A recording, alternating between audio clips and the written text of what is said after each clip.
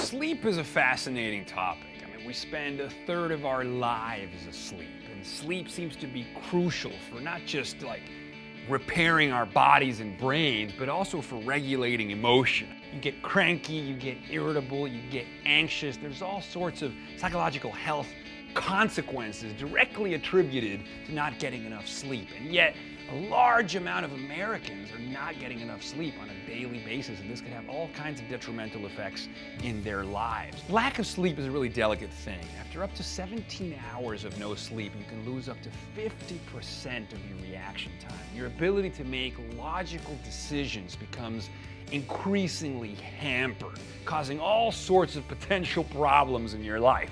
This is not something that we should be messing with. Sleep is crucial to our health and well-being, and I encourage everyone out there to get some proper shut-eye.